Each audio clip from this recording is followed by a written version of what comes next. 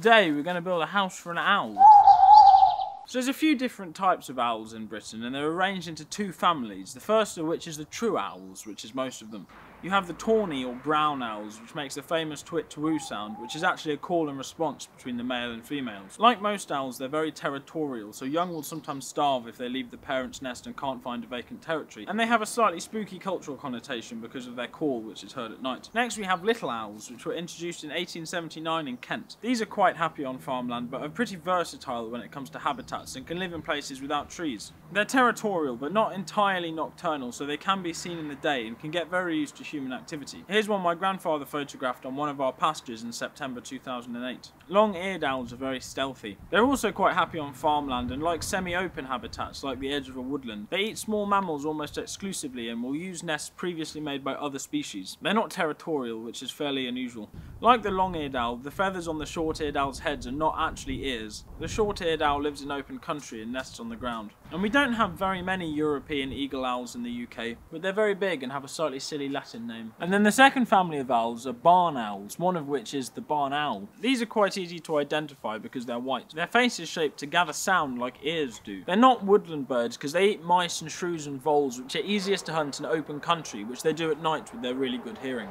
And they're very well adapted for hunting in long grass, having long legs, but they're not very waterproof. This means you might see them hunting during the day if the night before was rainy, but this makes them liable to be seen and mobbed by other birds, which apparently is an actual term, in which lots of smaller birds harass predators. Barn owls are very hungry, so they eat a lot of rodents. After they've had a snack, they regurgitate the bones and fur they can't digest in the form of a pellet, which they like leaving on round bales for some reason. In a nest, they use these pellets in place of a nesting material for all the baby owls, which are called owlets. I like owls. Until a few years ago we had quite a few on the farm living in a slang of trees just over here, and you'd hear them at night making three distinct noises: hooting, screeching and twit-to-wooing. I'm not an owl expert, but I think we had three different types: little owls, tawny owls, and I have seen a barn owl at the bottom of the farm a few years back. But I don't think we have any owls now, because they've been out-competed by other predatory birds, like buzzards, which can prey directly on the smaller owl species, but the biggest problem is the red kite. Kites have been reintroduced to the British countryside by conservationists, which is something they like to pat themselves on the back for. Here's an exhibit from the Natural History Museum in Oxford to give you a flavour. I couldn't get a good photo because it was behind glass, but I'll paste the full text on the screen. It says gamekeepers assumed kites killed game birds, which, whatever your opinion on gamekeeping is, I doubt they assumed that. And by 1900 there were none in England and Scotland. Around 1990 they were reintroduced, and the return of this beautiful bird is one of the great conservation successes of recent years and gives hope that with our help other species can recover. As a rule, conservationists don't like farmers because they think that we're the bad guys, but that means they don't talk to us. But if you ask any farmer, certainly around here in the Midlands, they will tell you that the reintroduction of the kite has been an ecological disaster. But this is because nature is dynamic and it's always shifting as the balance of things is pulled one way or another with the changing of the seasons and years. But if you add another species into the mix, it can disrupt the old balance of things and have effects you have not foreseen. This principle is well established and is generally applied to invasive species. A famous example of this was the introduction of the cane toad to Australia, which was intended to control the population of cane beetles, but then quickly spread all over the place, and now Australia has yet another poisonous creature to deal with. But introducing a native species like the red kite can also have effects like this. If you change the wildlife is going to change. Because of the reintroduction of the kite, our farm has seen a catastrophic decline in all of the things that kites eat, which is pretty well every single small creature.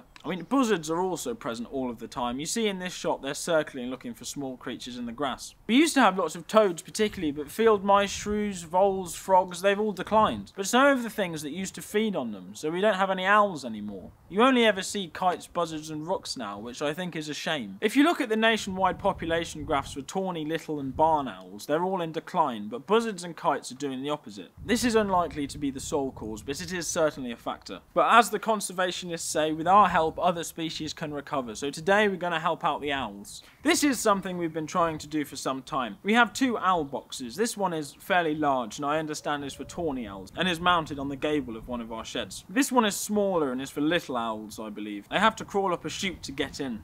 We've left some logs by it to house bugs and rodents, but there's also some litter people have kindly thrown out of their car windows. But today we shall make a box for barn owls. I think our farm is reasonably well suited for barn owls. They need to be able to eat small things, which like to live in rough grasslands, which we have patches of around our yard. And you may be surprised to hear they do really well in arable crop-producing landscapes, which is the other land use that we have on the farm. This is because creatures live in the grass and ditches and hedges along field boundaries, but then venture out into the fields where there's not much cover to eat the crops, so it's fairly easy pickings for barn owls. If you look at a map of the barn owl's distribution, they're most populous in Lincolnshire and East Anglia, which are the areas the uninitiated might consider the worst for wildlife, as they generally don't even have hedges. That said, since the Second World War, rough grassland, which is the natural habitat of a barn owl, has declined as the land has been improved and often brought under the plough. But this is all stuff that we have near our barns. We have matted old grass and we have arable fields, and it would be useful to have owls living here because hopefully they'd control the rodents before they chewed through important things. All of this information is courtesy of the Barn Owl Trust, who have a really accessible set of resources on their website, and it is their owl box design I have based mine on. Owls will furnish their boxes with pellets, and the young will hatch inside, where ideally they will live until they're grown up. This means the box has to be quite deep, with the entrance quite high, so young owls can only jump out when they're old enough to fly. The box isn't a very complicated structure, it's just cut out of a sheet of plywood. I cut a hole in the front to allow the adult owls to come in and out, and then screwed the sides together. Just in case the young owls jump up but aren't feeling too confident yet, I added a platform beneath the hole with some battens around the edge that they can stand on and grip easily. I'm not the best carpenter in the world, but the beauty of farm building projects is that they don't have to look pretty, so you can just get on with them. The whole thing only took a little over an hour.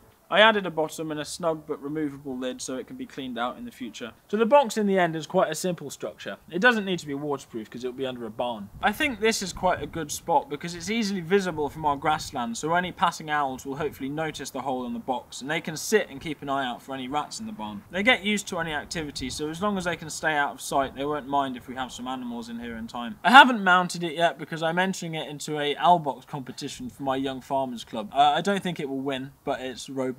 But I'll show you when it is up and hopefully when we get an owl. But next we have the problem of making the rest of the landscape owl friendly. One problem here is owls drowning in troughs, which they'll fly into for a wash or a drink but then get trapped and drown. We have one functioning square trough for which we can make a float fairly easily. That will be an evening activity when the nights draw out. But most of our troughs in the fields are these slightly bigger round ones which are slightly tapered. I have put bits of wood in them, and to be fair I haven't found any drowned birds since doing that a couple of years ago, but apparently it's not ideal. So if anybody has any ideas of how to make those owl proof, I'm very much open to suggestions. And that's owls.